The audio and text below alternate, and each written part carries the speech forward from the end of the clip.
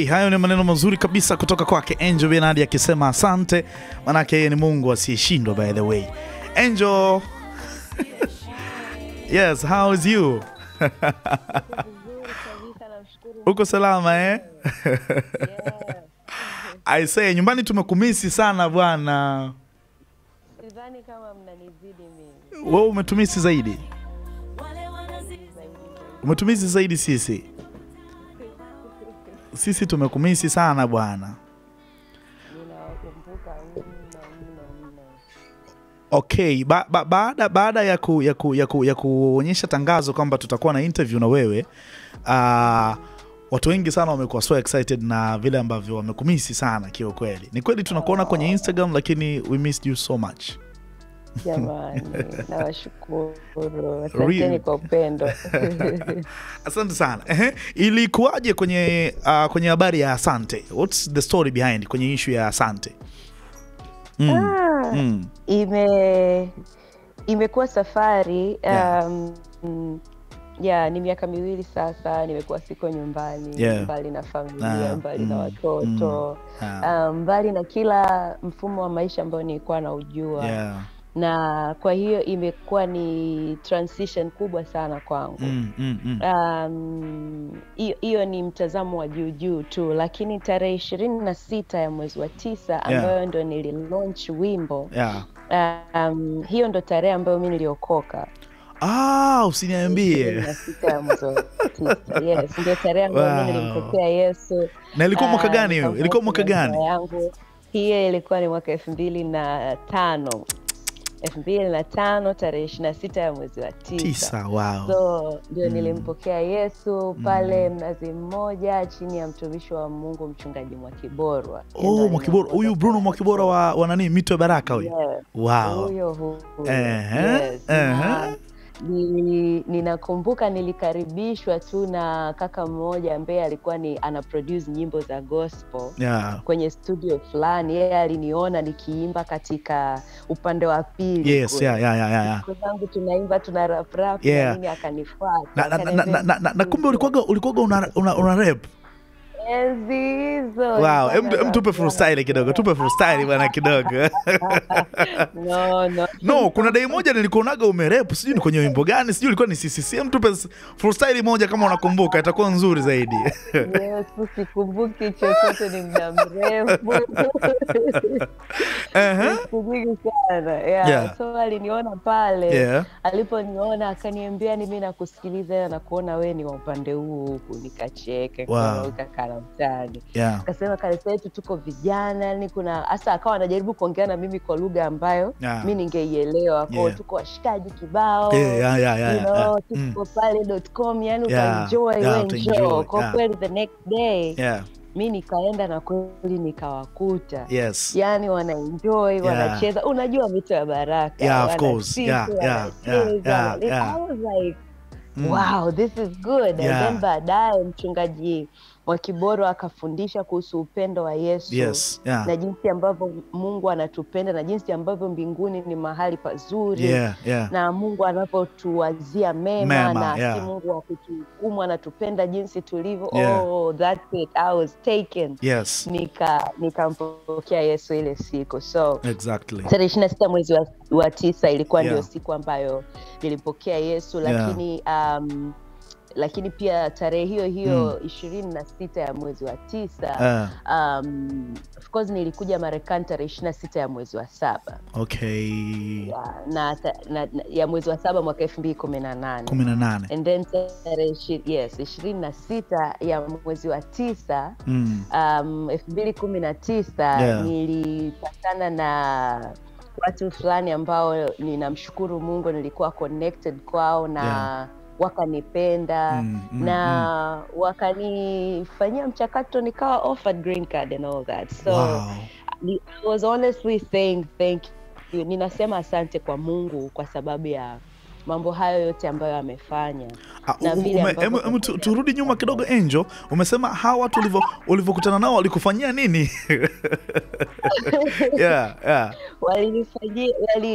Walinipenda na kupitia utumishi ambao ninafanya wamenipatia green card. Kwa hiyo siko Marekani nikiwa sina uhakika na ninafanya nini. No. Tusaidie sisi ambao tujafika Marekani. Mtu akipewa green card manake ni nini? Manake nina vibali vya kuwa hapa legally na ninaweza kuingia na kutoka na saa yote naweza rudi nyumbani lakini pia hata nikitaka familia iwe huku naweza. Yani kinamna hiyo, so ninamshukuru Mungu. Na safari yako ya Marekani ilikuwa ni ya kwa mara ya ilikuwa ni ya kwenda tu na kurudi, au yani hiki kinachotokea sasa hivi you were expecting, au ilikuwaje? No. Hizi zote hazikuwa ratiba zangu at all. Nilipokuwa nakuja nilikuwa na ticket ya kuja na kurudi. Na ilikuwa ukae kwa muda gani? Na ilikuwa ukae kwa muda gani? Wiki mbili. Nilikuwa nakuja kwa wiki mbili. Wow, 2 weeks. 2 weeks and that's it. Ni hudumu and then nigeuze niweze kuondoka. Ambao walikuwa wamenialika ilikuwa nakuja tu ni hudumu nimalize and then mimi niondoke zangu. Lakini nilipofika baada ya huduma ile ya kwanza wiki iliyofuata nakumbuka nilizimia karibu mara 5. Ulizimia? Mojawapo nilikuwa tuko barabarani. Ulizimia? Yes, nilikuwa nazimia sana, nadondoka nazimia kwa sababu nilisafiri nikiwa mjamzito wa huyu mtoto wetu wa 5 wa mwisho. So turudi hapo nyuma, mtoto wa 5 ndo wa mwisho. Mbona si kama tunatarajia wengine wengi? Sawa. So huyu wakati nikiwa kwenye ujauzito wake ghafla ile wiki ya pili nilianza kudondoka nazimia. So ambao walinipokea wakani advice, Angel, nafikiri twende hospitali. So mimi unajua Tanzania unaogopa gharama. Gharama za huku sio kama nyumbani. Hata kama uko vizuri vipi sio kama nyumbani. Naelewa. Lakini kuna ile hofu ya what if wakigundua kuna kitu kikubwa, kwa sababu kwa watu ambao wamekuwa watu wachache ambao wamenifahamu na tumekuwa kwenye safari ya huduma wanafahamu nilikuwa nikizimia mara kwa mara. Nilikuwa nikizimia sana na lazo hospitali nazimia na walikuwa haijulikani tatizo ni nini. So nilipokuja huku ndio nikajulikana kwamba nilikuwa na matatizo fulani ambayo siwezi kuyaweka public kwa sasa hivi. Sawa. Kwa hiyo nikawa nimeshauriwa usiondoke ili nifanyiwe matibabu kwa sababu yalikuwa ni aina ya changamoto ambayo hata kujifungua huyu mtoto ingekuwa ni muujiza. Yamkini isingewezekana. So kweli tukaongea na mwenzangu na he saw the point. Na tangu ninaondoka nyumbani nakumbuka yeye alikuwa ananitia moyo kwamba hey, ukifika hebu check what's the problem, kwa sababu imekuwa ni kitu kinarudia tena na tena. So you can see huo mchanganyiko wa hivyo vitu vyote. I had to say asante kwa Mungu. Kwa hiyo zile wiki mbili ndo zimezaa miaka 2 mamangu, au ulirudi TZ alafu ukarudi Marekani? Not at all. Sikuwa ninaweza hata kufly. Yani nilikuwa sio mtu ambaye naweza maliza siku nzima ya masaa 24 sijazimia au pressure kushuka au sijakaa kwenye hali fulani ya sintofahamu. Kwa hiyo sikuweza. Ikawa ni hali fulani ambayo haikuwa rahisi. Kwa hiyo sasa mimi naweza nika-conclude kwa kusema hivi, sio tu kwamba Angel yuko Marekani, lakini vile vile yuko kwa ajili hata matibabu ya hilo ambalo limeendelea. Yani nimekuwa kwenye matibabu kwa kipindi kirefu sana. Na baada ya sasa kila hii kutokea mambo ya documentations kuwekwa kinamna ambayo I didn't even plan na nini. So kukaja mambo ya shule, kumekuja mambo ya huduma. Unasoma sasa hivi? Unasoma? Najifunza masomo ya utumishi. Masomo ya utumishi kwa maana unasomea theology, divinity. Inaitwa pastoral ministry. So you want to be theology, theology, okay, uchungaji. Tukutegemea ukirudi tu nyumbani tunakuwa na kanisa letu. Kanisa limekuwepo kabla sijaondoka, lakini sijui Mungu anataka tufanye nini kitakachoendelea baada ya hapo. So wote tunasubiri, tunaendelea tuna download. Okay. That's nice. Kwa hiyo matibabu tunamshukuru Mungu anaelekea vizuri. Amini kwa maana ya tunazungumzia nini? Unasoma vile vile kwa maana kufanya masomo kwa ajili ya kuwa mchungaji. Mungu akubariki. Nimesikia kitu kingine cha huduma. Na huduma imepanukaje Marekani? Well, manake wewe ni Mtanzania by the way. Tunaangalia possibility ilikuwaje mpaka ukapata hiyo neema ambayo umepata. Hayo mambo ni marefu, ni mapana. Yanafafanuzi nyingi. Lakini specifically kihuduma ninatumika na sasa hivi niko na kanisa moja ambayo niko mji mwingine ambao sio ambao nilikuwa nimefikia na kukaa muda wote. So niko mji mwingine kwa sababu ya project hizi za binafsi, lakini in the meantime pia nina serve pamoja na wao. Ni kanisa la wenyeji, so niko nao tunamtumikia Mungu, lakini as time inaenda tutaanza huduma binafsi, ila kwa sasa niko nao pamoja. Now when did you back to home? Kuja home. Nilitamani sana kuja mwisho wa mwezi huu wa 12. Hiyo ilikuwa kiu yangu. Wengi walikuwa wanajua itakuwa hivyo, lakini itanilazimu kusogeza angalau miezi miwili. So anytime, I don't know. Siwezi kutoa the specific date. I don't know, but utakuja. Na tunakusubiria kwa hamu bwana. Nafikiri madhabahu kama the CCC, VCCT zimemisi presence yako. Wapo watu wanaendelea na mimi ninakubali, lakini unajua kwamba kila mtu amepewa neema yake. Sawa. Kila mtu yuko na grace yake, my sister. Kwa hiyo mimi ninaamini kabisa we are so happy to you. Japokuwa tunakuona YouTube and wherever, lakini tunatamani ile presence yako kwako. Mimi kwa hiyo tukijumlisha mambo hayo yote sasa unaweza ukaja na kumwambia Mungu asante. Asante. Si umeona na hii corona na mjanja. Kwa kweli. Hakuna mjanja, hakuna mjuzi, hakuna kitambaa cha upako ambacho kimefanya wala maji ya upako ambayo yametenda. Mwisho wa siku wote tumegeuka na tumejua you know what? Ni Mungu. Hakuna elimu, hakuna ujuzi, hakuna nothing. Ni Mungu tu. Yeye mwenyewe ndiye Bwana wa mabwana basi. So honestly, hii season imekuwa ni season ya shule nyingi sana ambazo I had every reason to say Mungu asante. Na tupe experience ya kwako, kwa sababu of course Tanzania sisi ndio kulikuwa kuna corona, lakini sio kivile sana. Na hivi ninavyozungumza na wewe sisi siku hizi huku maisha yanaendelea. Yani corona ilishaishaga, kila kitu kishaenda mbali. Hebu tupe experience. Kipindi kile ndo corona iko kwenye piki kabisa yenyewe. Ilikuwaje kwa upande wako? Wengi kwa sababu ya sheria za kiserikali tulilazimika kuwa tuko nyumbani most of the time. Kwa hiyo majukumu mbalimbali ya shughuli za kila siku yanaendelea, ila kunakuwa na ile mipaka kwa upande wa unaweza kutembea mpaka muda gani au kuonana na watu na kadhalika. Hata ibada zilikuwa on hold. Nikisema ibada na maanisha ibada za kila namna za dini zote, kila kitu kilikuwa on hold ili kuwa sure na mazingira. You see, ambacho nafikiri ambacho nafikiri hata mimi nilikuwa sijaelewa mwanzoni ni kwamba utamaduni ni kitu kina nguvu sana.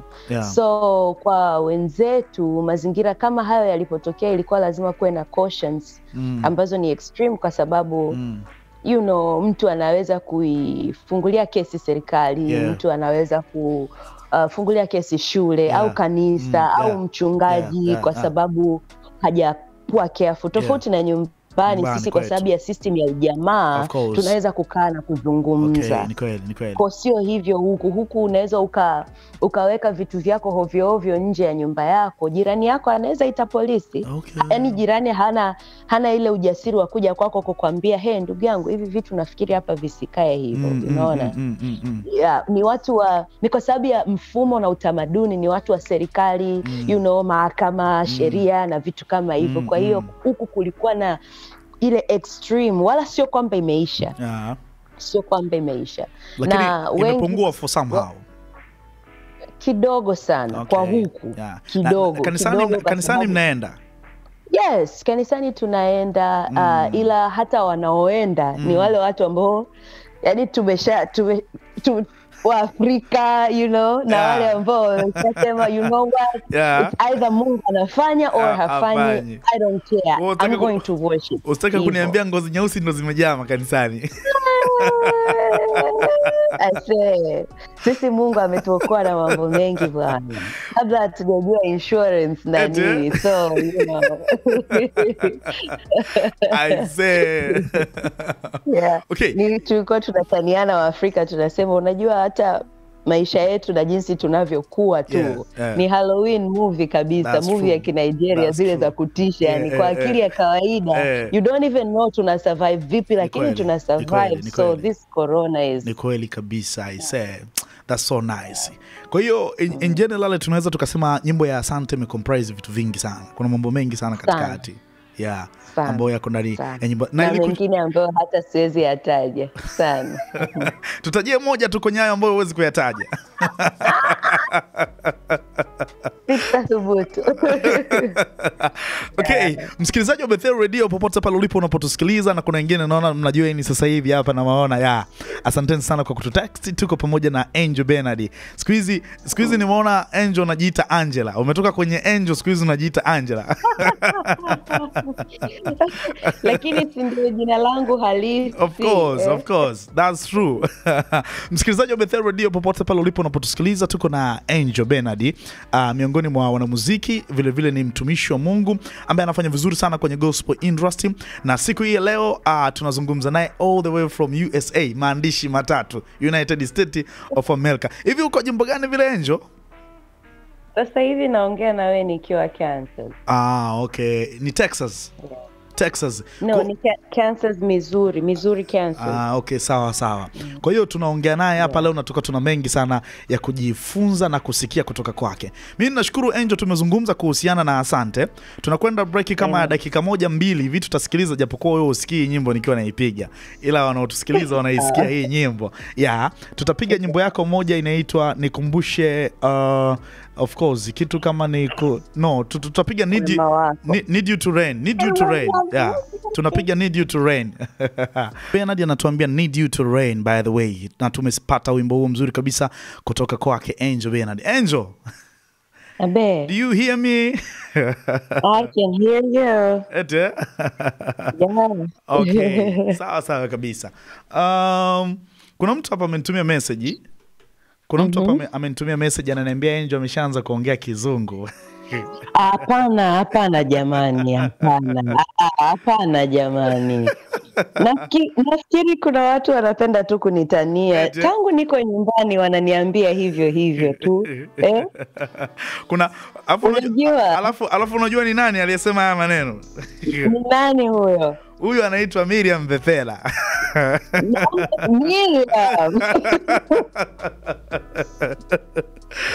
Miriam kama hataki kuwa mdogo wangu.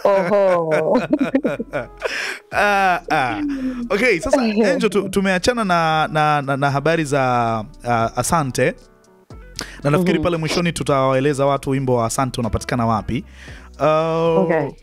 Tuzungumze kidogo historia ya kwako. How things was up to now. Umekuwa inspirational kwa watu wengi sana. Most of the people wanajifunza kutoka kwako, wengine wanaadmire kuwa kama wewe vile ulivyo. Yeah.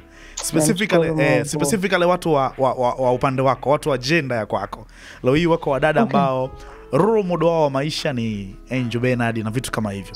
Sasa na watu wengi wanafikiri labda hizi mambo zilikujaga tu, na mimi waga najaribu kuonaga kwamba hivi vitu havikutokeaga tu, na mimi kila kitu kina mchakato. Tueleze yule Angel kipindi kile anachakatwa. Alikuwa ni Angel namna gani? Tangia unaanza.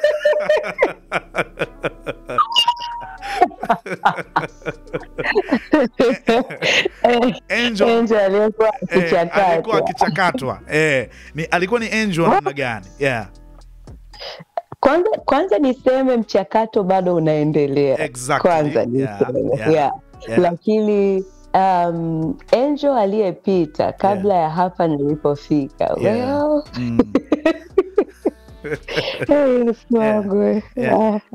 Asante. Kwanza alikuwa ni msichana. Alikuwa ni mtoto mwenye hofu sana. Hofu sana. Hofu sana. Mimi ni kati ya watu ambao niligrow kwenye maisha ya hofu sana. Kwa maana hii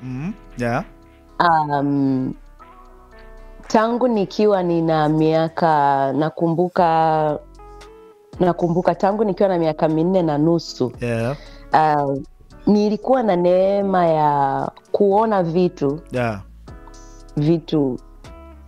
ambavyo sio vya mwilini, yani kuona vitu kwenye ulimwengu wa roho sana tangu nikiwa mtoto mdogo. Na honestly sehemu kubwa ya maisha yangu imekuwa ni mtu ambaye nina pambana na vitu vingi sana, lakini most of them havikuwa vitu vya kikawaida. So nimesurvive hofu sana katika kukua.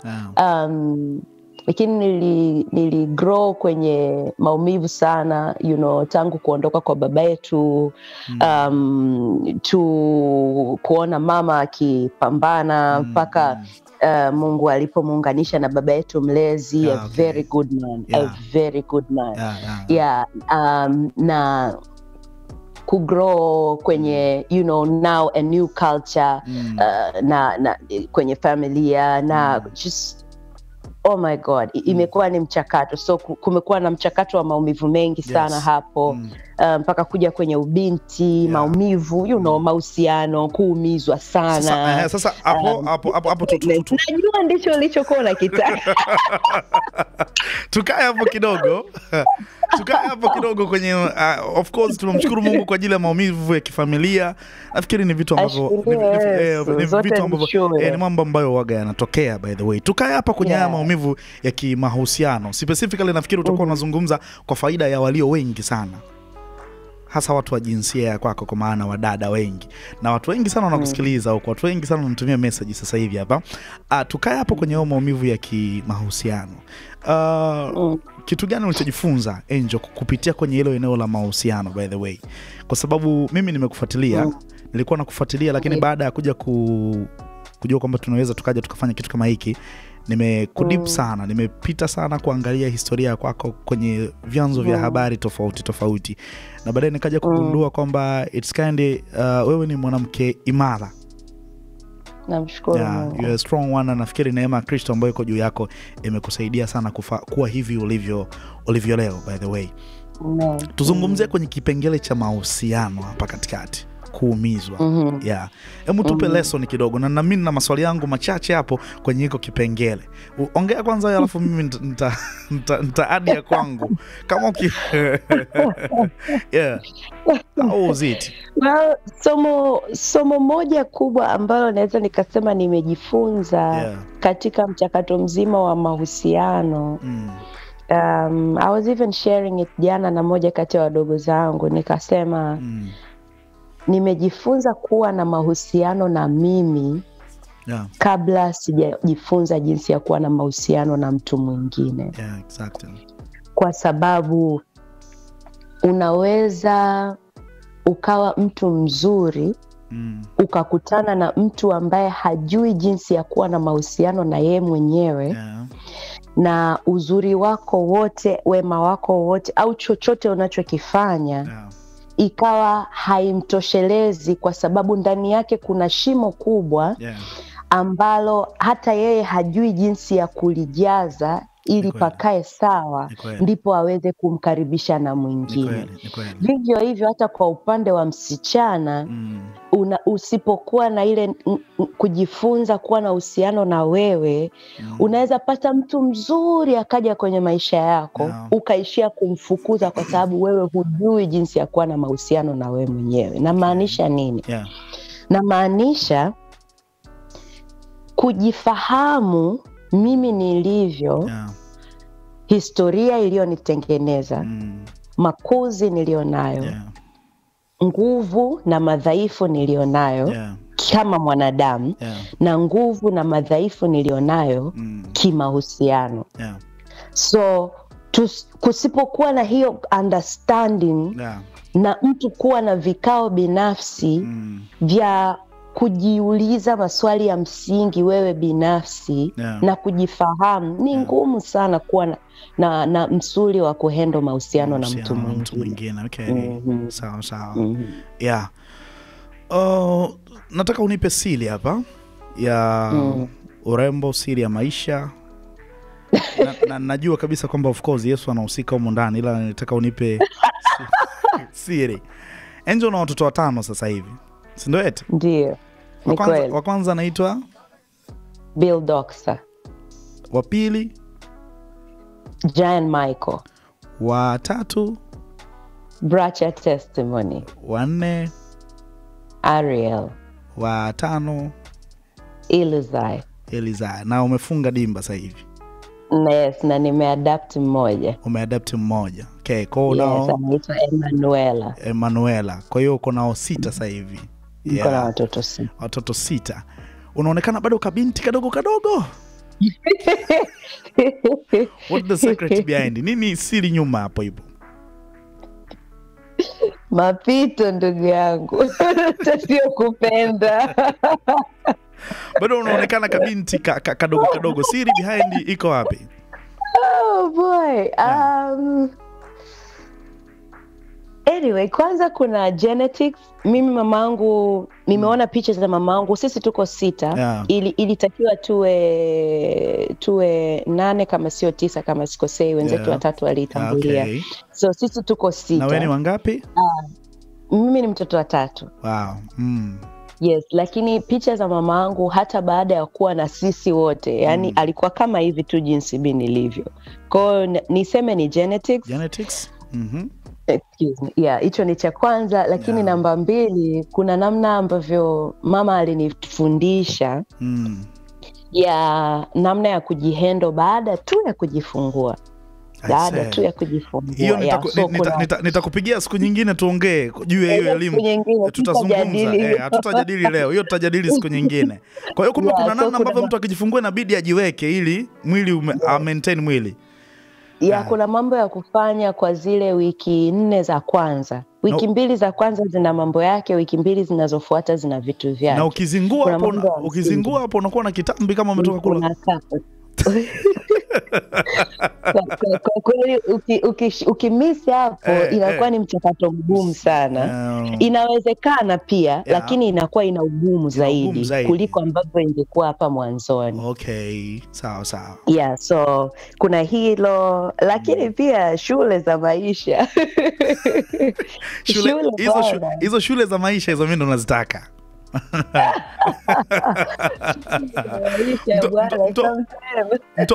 Mtoto wa kwanza ulimpata ukiwa na umri wa miaka mingapi?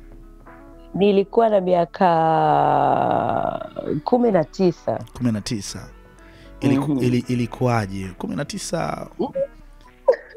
How was it? Well, nilikuwa tu katoto ambako nilikuwa katoto ambako kapo kanampenda Yesu, and then ndio nilikuwa nimeingia tu kwenye wokovu. And then kutana na wanasema ninja. Kutana na ninja mmoja ambaye akampiga story nyingi, and then nikakosea sana, nikaharibu sana. So that's why nilijipata mama kwenye ule umri mdogo sana. Okay. Na baada ya hapo ilitokea tena Angel? Kabisa. Baada ya pale nilikuwa nina hasira na uchungu. watu wa kanisani. Sikuwataka, sikuwapenda. Seriously? Sikutaka tena wokovu. Sikutaka kusikia kuhusu Yesu ama chochote. Na hasa kwa upande wa maisha na mahusiano. Kwa hiyo kuna wakati unaweza niona kanisani, lakini siko hapo. Okay. Sikuwa pale. So nikurudishe nyuma kidogo. Yule ambaye yule ninja mara ya kwanza, kwa mujibu wa maelezo yako, yule ninja ambaye alifanya vile na ukakosea, alikuwa ni mtu wa church? Yes, tulikuwa wote tuko watu wa kanisani. Sio yeye alikuwa. Wote mlikuwa the same church. No, hatukuwa kanisa moja. Amkuwa kanisa moja. Na baada ya pale mahusiano yako na kipindi hiko tayari ulikuwa umeshaanza kufahamika ama ilikuwa bado? Kwa kuwa mimi niliokokea madhabahuni. Yes. Niliokokea moja kwa moja madhabahuni. Okay. So niliokoka September tarehe 26. December nilikuwa na album. Real? That was very dangerous. Acha hizo bana. No, I'm very serious. December nilikuwa na album na nilikuwa nakumbuka ile album so nikawa ninasema ya kwamba kwa wengi walikuwa wanaona nyimbo. Wanasema huyu ni mtu matured, ameokoka, anatuhudumia. Lakini nilikuwa mtoto.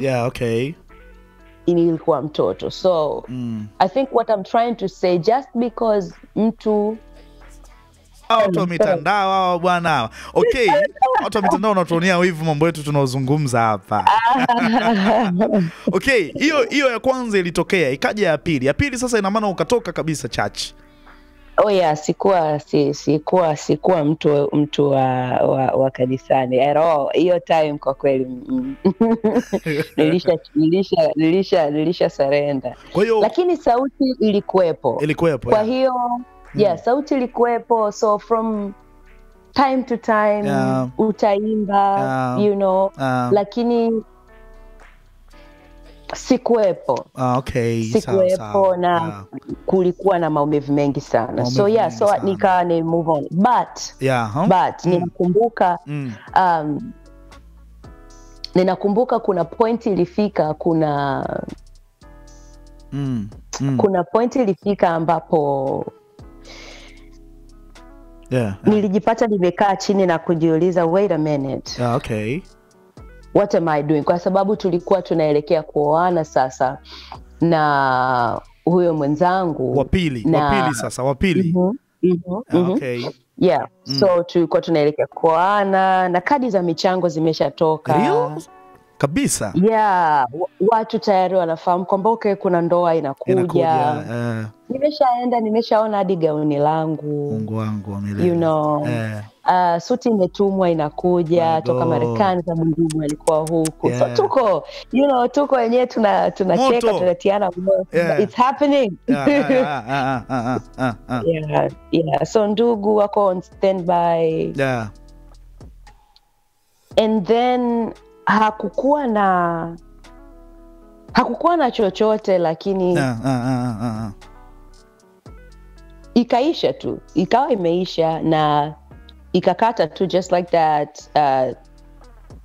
Unapiga simu haipokelewi, unatuma message haijibiwi, and that's it was done. For absolutely no good reason. Lakini little did I know kwamba that was God working. That was ni Mungu akinitafuta mimi. Lakini kwa mimi kwa wakati ule niliona, what is this? Of course. So actually hii ni mara ya kwanza hata nazungumzia hii. Yes, of course. And this is why this is exclusive one. Hii ni exclusive. Kwa hiyo huyu wa pili manake vile vile na ukabahatika kupata naye mtoto wa pili. Kwa hiyo alipatikana mtoto, ndo mipango ya harusi ilianza, au harusi ilianza ilivyokosekana harusi ndio ikaja mtoto? Tulikuwa tuna mipango yetu ya kuoana, na as I said hatukuwa na mambo ya chache anymore yeah. So sisi tumejipanga zetu kwamba okay, sasa tuoane tuendelee na maisha yetu. Okay. And then hayo yakatokea. Lakini alikuwa na yeye alikutana na changamoto zake binafsi. So sina ambacho ninakiongea hapa against yeyote ambaye alipita. Okay, I got you. Yes, that's true. That's true. Sina kitu kibaya juu ya watu wazuri ambao wanaendelea na maisha yao. This is testimony to others people, na watu wajifunze, na naamini wako watu ambao wengine wamekata tamaa, wameona kama vile mambo hayaendi. Kupitia hiki unachokiongea, I'm sure kuna jambo kubwa sana litafanyika kwa ajili yao. Baada ya hapo ukashifti sasa. Aliyekuja watatu ndiye ambaye uko naye sasa hivi au baada ya incident na michakato ya ndoa na kila kitu kuishia njiani. To me ilikuwa ndio kama wake up call kwamba hey Angel, unajitahidi lakini hakuna utakakoenda nje ya huyu Mungu, because listen, even in that time nilikuwa bado ninaongeleshwa, bado namsikia Mungu, bado kuna vitu nitaona na ninakataa kwa kiburi tu au kwa uchungu tu au kwa hasira kwamba kwani Mungu ulikuwa wapi wakati hili na lile na hili na lile linatokea. Kwa sababu ninapozungumzia maumivu sizungumzii hayo mahusiano. Yani hayo maumivu ya kwenye hayo mahusiano ilikuwa ni sehemu ndogo sana ya maumivu ambayo yalikuwa yakinipa tabu. Vitu vingi sana tangu nikiwa mtoto mdogo huko nyuma. So kulikuwa na mambo mengi ambayo nilikuwa na complain mbele ya Mungu. So kwa hiyo ilikuwa kama wake up call. Nakumbuka nikaenda kwa Pastor Deo Lubala. Ndio actually Pastor Deo Lubala na mchungaji Edmund Liatu. Nikakaa chini na finally nikaongea na Pastor Deo kwa kirefu na nikamwelezea. So incidents zote ambazo zilitokea hakuna hata moja ambayo labda Angel alianguka akafumwa.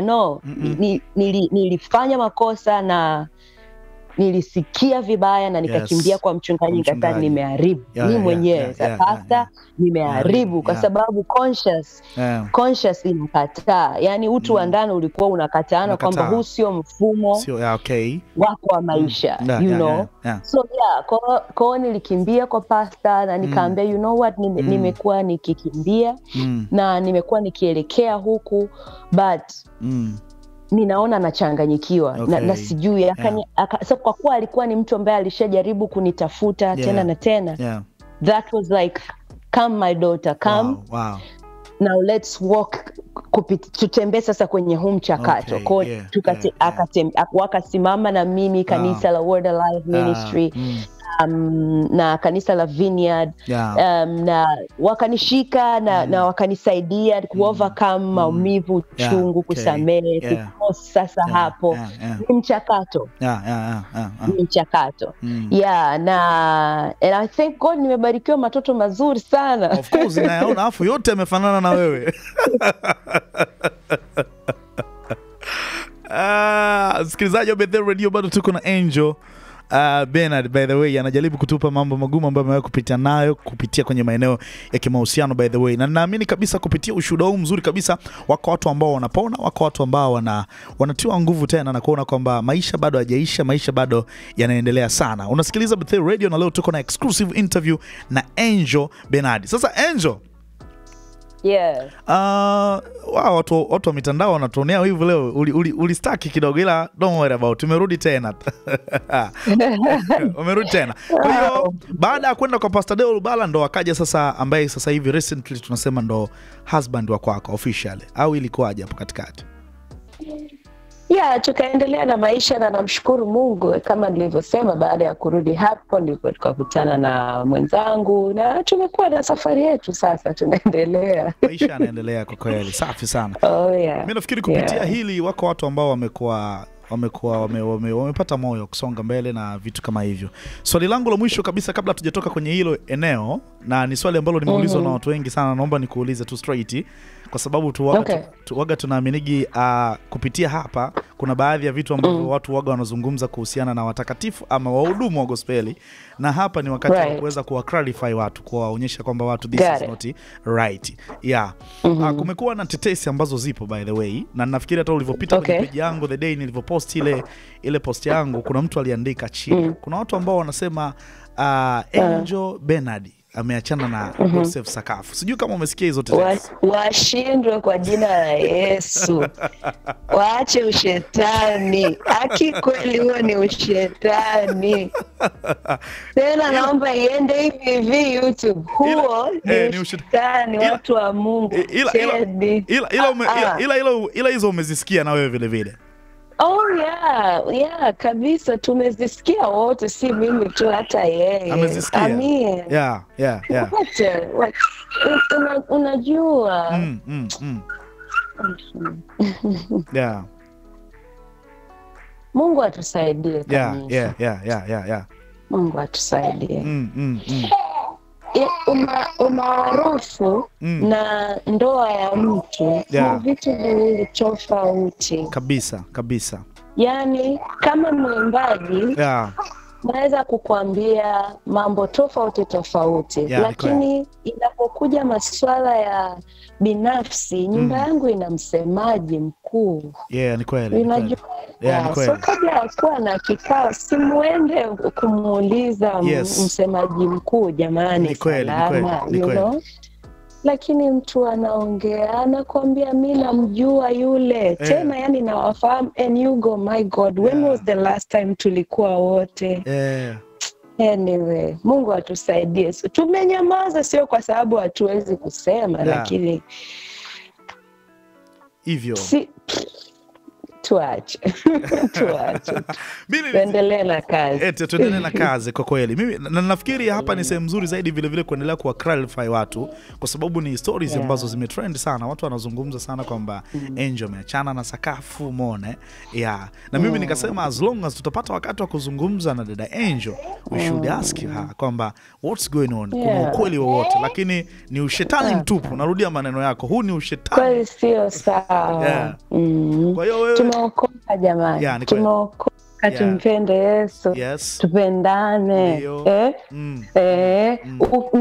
Kuna kitu huwa nimerudia sana wakati nafundisha, nikasema kama mtu ukisikia jambo unahakikisha unaomba.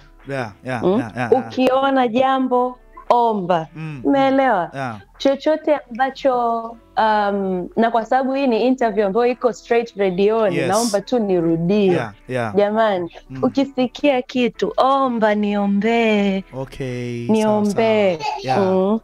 Usitabiri mambo ambayo sio mazuri.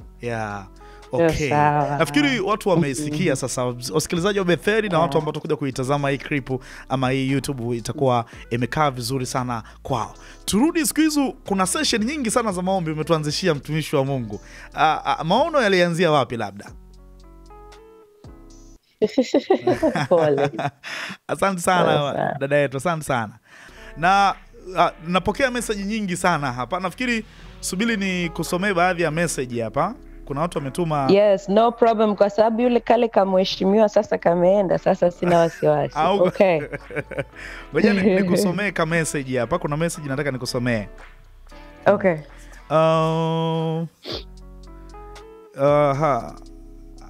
Kuna mtu anasema hata sasa bado hajajibu vizuri, yani kwenye lile swala la kuzungumzia, na tena huyu mtu anakufahamu vizuri zaidi. Anasema lile swala la kwamba yuko bado na God save au hayuko naye, mbona kama amelifunika. Kuna mtu ametuma message. Sijui unaliwekaje hilo. Unaliwekaje? Maana kuna watu na kipindi kile network kidogo ilikuwa ina shake. Kwa hiyo nafikiri yes. Lakini swali kwa mpenzi msikilizaji, na niulize kwa niaba ya watu wengine, ziko tetesi ambazo wanadai kwamba Angel Bernard ameachana na mume wake Xclusive Sakafu. Angel Bernard na Xclusive Sakafu hawajaachana. Ni wanandoa, bado ni wanandoa. tunaendelea na safari yetu. Alafu unajua kitu kingine nini? Hapo nimejibu straight. Unajua kitu kingine nini dada Angel? Yes. Sasa mimi baada ya kuelezwa hiki kitu nikapita kwenye page yako. Inaonekana ile push ya zamani ile ya kumposti kaka mkubwa hapa na pale na pale na pale, ile push haipo kama zamani. Unajua Gadiel, tunakuwa kaka yangu. Ungeyajua mapito ambayo tunapitia kwa sababu ya hivyo ambavyo tulikuwa tunavifanya kwa utoto. Hata wewe ungenyamaza kimya. Tutapendana siri kwa siri, kimya kimya. Hatutawaonyesha kwa sababu wachawi wako pale pale. Kweli tena. Uoni hata yeye mwenyewe hayuko mitandaoni kote sasa hivi. Unafikiri hatupendi? Mnapenda. Hata akaunti zote amefunga. Sio kwamba hatupendi, tunajifunza, tunakuwa season. Unajua, nafasi ambayo mtu hujakaa, huwezi elewa gharama yake. Ni kweli. Acheni tukue jamani. Acheni tukue. Okay, sawa sawa. Kwa hiyo kwa hiyo sasa hivi kuna kukua fulani. Hebu tutoe ushamba hapa. Kuna kukua umezungumza Daenjo kwamba kuna kukua sasa hivi fulani kumeingia. Ukitaka kuelewa kukua, angalia peji za watumishi wengine ambao wamenitangulia mimi. Yamkini kuna mambo unaweza ukaona. Ila Gadiel, wewe unakuja kwenye ndoa kaka. So soon. Utanielewa. Utanielewa. Kuna vijana wako pembeni yako. Hata ambaye anaandika message sasa hivi kama yuko kwenye ndoa anaelewa ninachokisema. Kama hayuko kwenye ndoa utanielewa ukifika. Kabisa kabisa. Jamani. Tutapendana kwa siri tu kwa kweli. Hatutawaonyesha, hatutaki vita zisizo na lazima, inatosha. Kuna huyu anasema life experience of huduma before getting marriage. Na baada ya kupata marriage, spiritually imekuwaje kwako? Ukiroho wako kabla hujaolewa na baada ya kuolewa? I think nimeendelea kugrow, kusema ukweli. Nimeendelea kugrow kila siku. With or without marriage, kumekuwa na growth. Lakini baada ya kuwa na ndoa inakuwa ni nguvu ya watu wawili, sio peke yako tena. And so kuna kuwa na growth kuna kutanuka niseme. Maana kuna kugrow vertically na horizontal. So kuna kutanuka mnapokuwa pamoja. So kumekuwa na kutanuka mipaka. Sawa sawa. Hiyo imekaa vizuri. Lakini kuna mtu mwingine anasema, huyu anasemaje? Ngoja nisome message yake. Anaitwa fulani, anasema la mwisho mwambie nampenda na muombea daily. Amen. Asante, nakupenda pia. Kuna kitu kikubwa siku hizi umekianzisha kile cha maombi na nini. Watu nini ilikuwa chanzo? Siku hizi kuna session zile za maombi za jioni na kitu kama nini hasa kilikuwa chanzo cha hicho? Tumekuwa na kikundi cha watu ambao tumekuwa tukiomba kwa ajili ya mwili wa Kristo duniani kwa miaka 4 sasa. Tangu Mungu aliponipa hayo maono. And so this year ndio nikaambiwa tutaifanya waziwazi ili kuungana na wengine. So hicho ndicho ambacho tunakifanya. Tunaomba, tunaombeana. Kwa Jumanne, kila Jumanne tunafanya ya Kiswahili saa 4 usiku ya East Africa. Na kila Alhamis tunafanya ya Kiingereza saa 4 usiku ya East Africa. Sawa sawa. Sasa nitakuwa nakutajia mtu alafu unamuelezea kwa ufupi. I mention a person, then una explain shortly. Lozi Mwano. Legendary. By the way, watu wengi hawafahamu, lakini nikiwa ndio nimetoa tu album ya kwanza, yule dada aliniwekea mimi mikono. Rosie. Yes. Rosie Mwando tulikuwa kwenye huduma kwa Mama Rakatale. Alinishika mikono, akaomba na mimi. Na alinipa ujumbe fulani ambao ninavyoendelea na huduma ninauona waziwazi. Na nakumbuka maneno yake, aliniambia ninamuona Mungu ya kwamba season yangu itakapoisha wewe unafuata. Lakini ninachokusihi shikilia sana uliposhikilia. Utapitia mengi lakini usiachie. I feel it. Sisemi ya kwamba nimewekwa kwenye nafasi aliyokuwepo, wala sidhani, sioni hivyo. Kwa sababu yeye ni yeye. Lakini ni kwa sehemu kidogo nimeelewa alipomaanisha utakutana na mengi, na nimeelewa kwa sababu ya aina ya calling ambayo yeye yuko nayo na mimi niko nayo. Sio uimbaji, nasema calling. Na haijalishi watu wanamuona mvuta bangi nini whatever it is. Wito ambao alikuwa nao kuna kitu kidogo na mimi niko nacho. Basi. Okay. Na niliona kipindi kile alivyokutwa na yale matatizo, kuna message moja nzito sana uliandika. Unaweza ukatuambia kwa ufupi kulingana na kile alichopitia? Nilikopo naye juzi sasa hivi she is fine, she is fit kabisa. Lakini kuna kile kipindi alikuwa anapita kwenye wakati fulani mgumu sana. Nikaona uliweka picha yake na ukaandika some words. How was it? Not much. Kikubwa ni na kusema ukweli bibi, wengi wanaweza hata wasiamini hii. Mimi nilikuwa huku. So hata yale ambayo yalikuwa yametokea, mwenzenu mimi nilikuwa sijui. Mimi siku nilimposti yule dada, nilimposti tu, nilimkumbuka.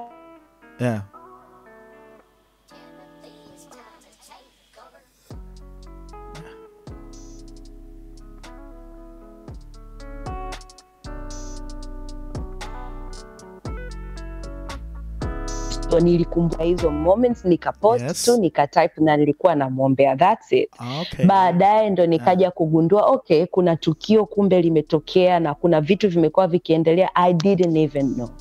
Sikuwa hata najua. Okay, tunaendelea. Nimetoka kwa Rose Muhando. Paul Clement. Okay, what's the one word ambayo naweza kusema? Paul Clement. Mpambanaji. Yes. That's what I can say. Nimemuona Paul Clement katika safari ya utumishi wake. Ni mtu ambaye ha quit.